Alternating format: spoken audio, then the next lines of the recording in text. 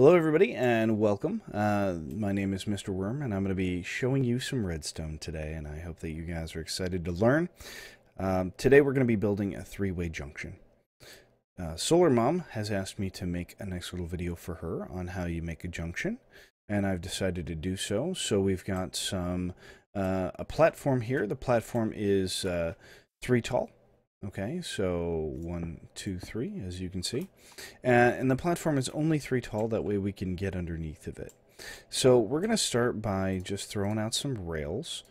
Okay, and we don't really need a lot of powered rails, but I'm just going to do kind of a basic railway that I prefer. Okay, and the direction that you do this junction doesn't matter one bit. In fact, let's go ahead and let's just cut all of this side off. Okay, so let's get rid of that. That way it's just a little bit easier for us to see. So the first thing we want to do is we want to identify where our center block is. This is going to be our main junction block. Okay, so we need to know where that block is. So I like to just dig down and make a little pillar there. Okay, and then you want to put a block next to it. Okay, it doesn't matter whether it's on the right or it's on the left, but just know that wherever this one is, you're going to have to run all the rest of your redstone. So I like to do it on the T side.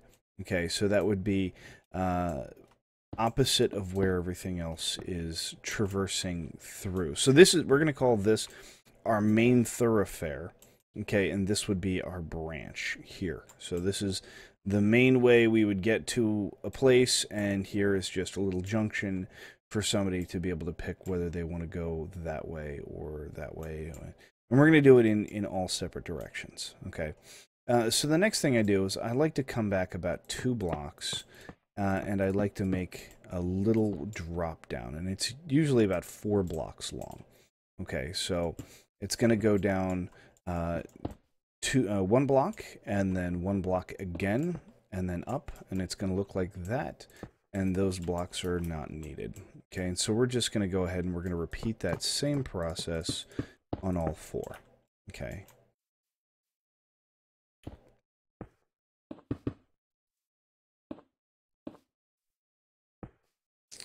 And those are unnecessary, so that's what they should look like. Okay, and let's go do the last one real quick.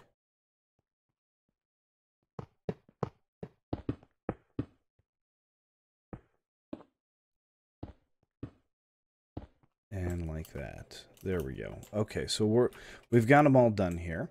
Okay, and we're just going to do this one for right now. So we're going to start off by putting this block back and then adding a rail. Okay, and whenever we add a rail, it's going to turn in a direction, and that direction is an actual very specific rule called the east-west, north-south rule.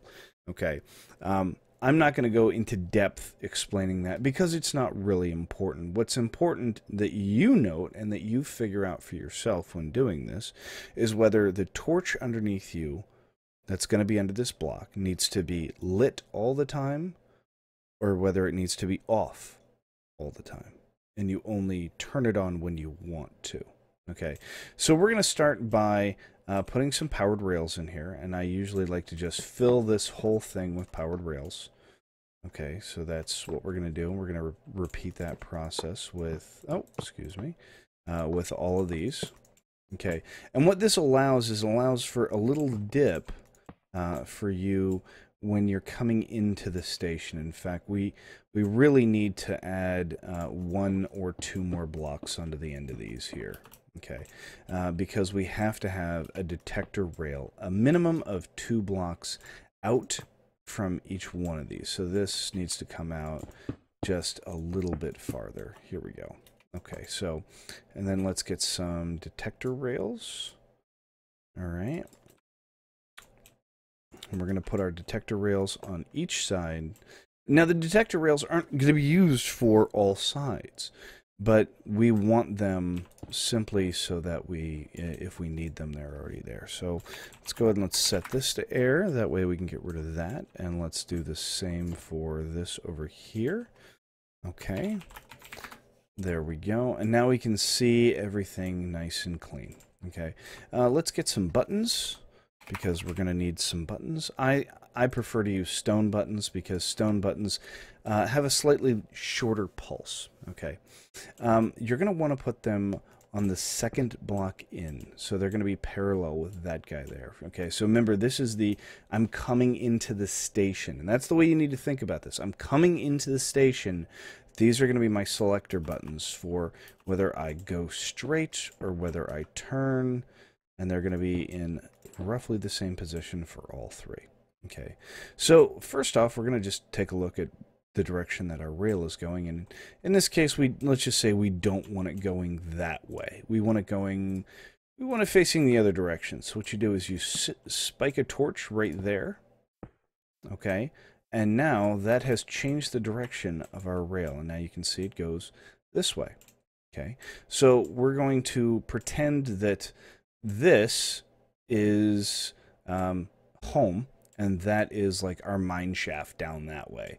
Okay, so when we come into this station, we just want to go straight when we hit the left button. Okay, well, the way that we do that is we leave a 1 air block gap. Okay, and then we put a piece of quartz here, and then a piece of redstone. And we're going to do this same process for every single one of these. Okay, all the way around. Okay. This way, the button, all it does right now is just powers the rail. That's it. That's all it does. It just powers the rail and sends us on our way. Well, in this instance, because the rail's already going the direction we want on the right-hand side, that one's done. But we don't need to do that side anymore. We just need to do this side. Okay, well, that's easy. And then what about this one? We're going to turn left anyway, so that one's done. And on this one over here, we wanted to go straight, and that one's done. So that's all done. So we only actually have to wire up 3 buttons. We don't have to worry about everything else. But what we do have to worry about is making sure that this rail turns off when we come into the station. Okay. So that detector rail is going to send a signal that is going to turn on or turn off all of our powered rails. Another thing we need is we need detector rails on the inside of all of these. Okay, right here, and right here. So that when you make a turn, it'll automatically power the next set of rails. When you're going through the station, that set of detector rails there is going to power that redstone and allow you to pass through. Okay? All right. So let's go ahead and let's just wire up one of these to changing direction. So this guy right here, he needs to change direction. But sadly for me, I've placed this in kind of a difficult to get to position, because I would have to bring the redstone down over this way and then up and into this. Okay.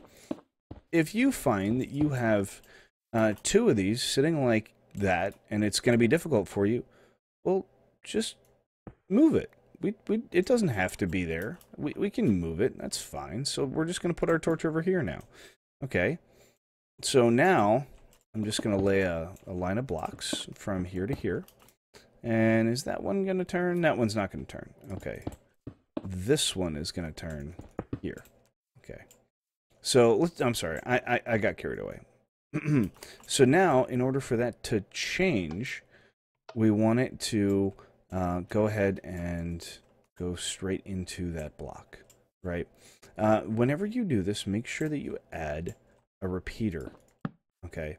That way you can tick it out. And I prefer to tick these out either 2 or 3 ticks. That's what I've found works best. Okay, so if I turn right, there it goes. It changes, no problem. However, it's no longer lighting up my rail. Okay, so that's a problem. So we need to make sure that it lights up our rail, and one of the best ways to do that is just make this go down a block. Just like that. Actually, that's not going to work. I'm sorry, correction. We need to make it go out a block. Out a block. Here we go. So let's just grab a piece of quartz. And we can make it go out of block now. There we go. And that'll turn on. Okay. It's a little sloppy, and there's a lot easier ways to do it, but it works. Okay, so now it powers the rail, and it changes my position. So no problem. GG. Good there. Good to go. Okay. All right. Another way to do it, if you don't like that idea, is you can put a solid block here, and you can tap off of it with a repeater on this side. And this looks a little cleaner. Oh, excuse me. This looks a little cleaner because now you can get rid of those blocks. Okay, so that'll still power the rail, and that'll still change my position. Oh, I need to tick this out to 3. There we go. Okay, that looks better. I wasn't happy with the first one, so this is a little cleaner. Okay, so on this one, we're going to do the same thing. Okay, we need it to turn when we go this way, right? When we want to come through the station here, we need that to flip and take us to the right. So here, we're just going to bring it over this way. Actually, we could go straight into this line. That'd be fine. Okay. Actually, that redstone's going to pick it up, isn't it? Yes, it is. It is indeed. So what we're going to do is we're going to turn and go around the back. Here, like this. Okay. And let me get around to the other side.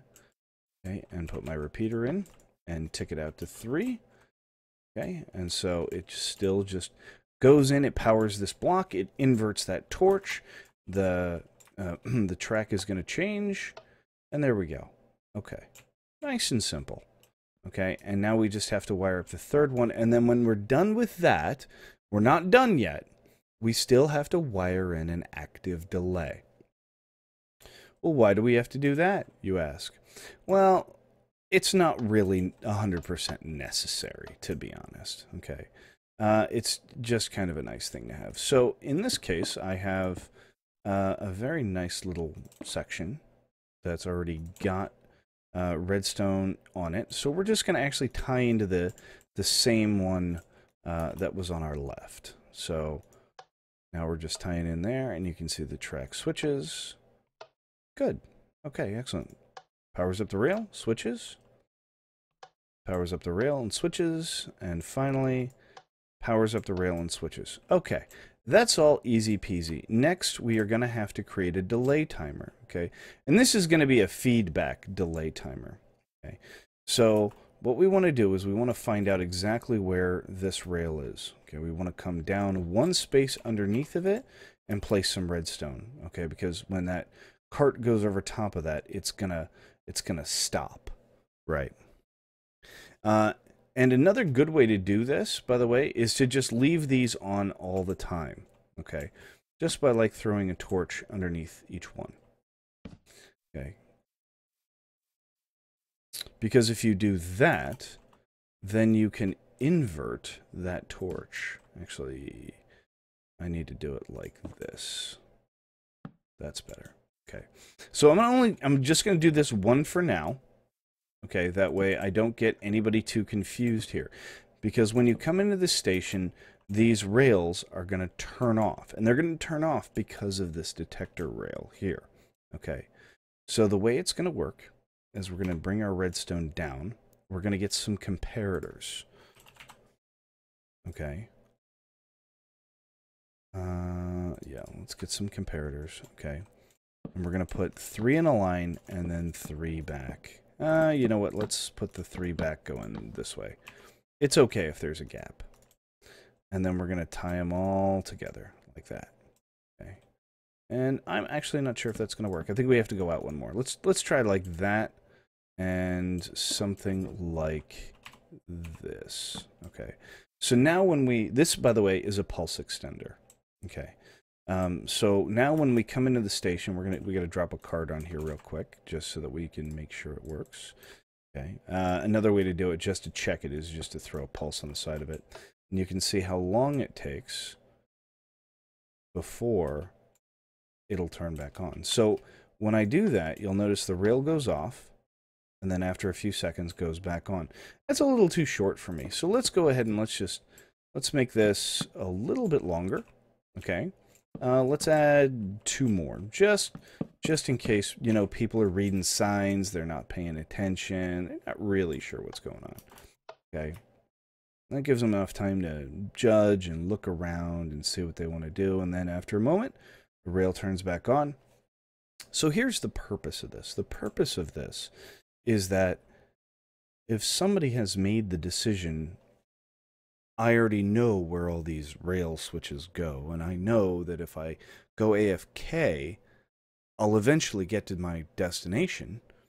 Well, then they don't really need even to be here. They can actually just stand up, walk away, and then after a few moments, they'll come back and they'll find that they're at their destination because they wanted to take a right here anyway.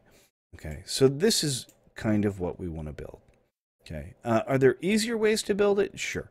Are there prettier ways to build it? Absolutely. But this is amateur level, therefore we want to make it just very obvious for people how to do it. Okay, and now we're just going to repeat the same thing over on the other 2. Okay, so we're going to come put some redstone. We're going to go down 1. I believe we have a repeater here. Okay, and we bring our redstone out here. And then we have our 4 comparators, and then 4 going in the opposite direction. And then we have our redstone like that. And let's check it with a button here. Okay. And I need to hook it in, obviously. That would be nice, wouldn't it? It'd be real nice if we hook it in. Because what's important is that rail shuts off immediately. Okay, that rail has to go off. Otherwise, you're just going to run right through the station. Okay, so let's go ahead and do our last one here. And I'm just going to knock a block off right there just so I've got kind of a nice little place to visually see what's going on here. And on this one, we want our torch on the underside over here like this. Okay, and then we're going to bring our redstone down. And then it's going to come over, and then it's going to have a repeater here. And then we are going to have 1, 2, 3, 4 comparators. And then we're going to go back the other way, 1, 2, 3, 4 comparators. And we're going to check it, make sure that it goes off. It stays off for a good period of time. And there we go. That looks real good. Okay, excellent. So now we want to double check everything else because we've added more redstone to the system. Okay.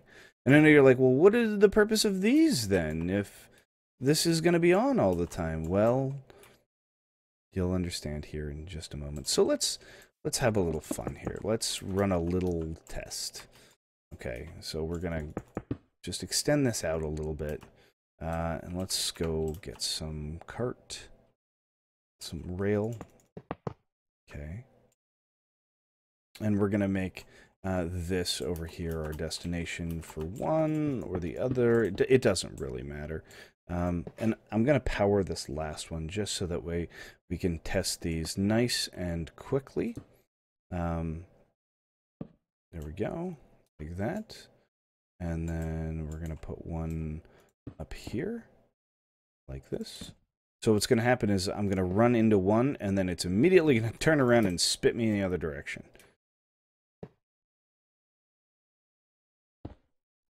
All right. So that's it. This is just going to be a round robin for me, real fast, just testing timings. Okay, so I need to get down in this cart quick. There we go. So we come over, press the right button, go to the right. We stop. We're going to wait this time. Let me turn my volume off for a second here. And we go again. We come back. We stop. Let's go to the right this time.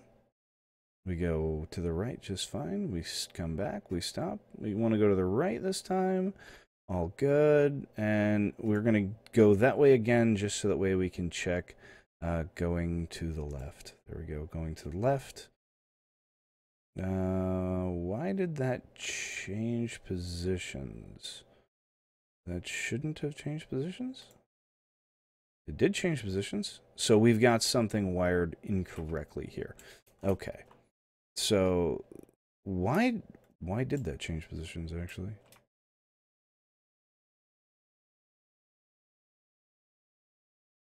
Is it somehow backfeeding with the torch? No. Why did it turn to the left? I have no idea. Try it again. Go to the left. Again, it changed. It changed location. Ah, that's why. Because my detector rail runs underneath of it. Okay. All right. So I needed to drop my redstone here one space. That way my detector rail didn't run into it. There we go. And now we go back again. We go to the left.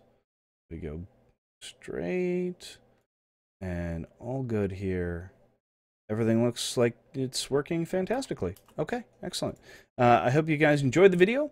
If you did enjoy the video, please mash that like button for me. And if you really like the video, please subscribe. Thank you for watching, and I hope you guys have a wonderful day.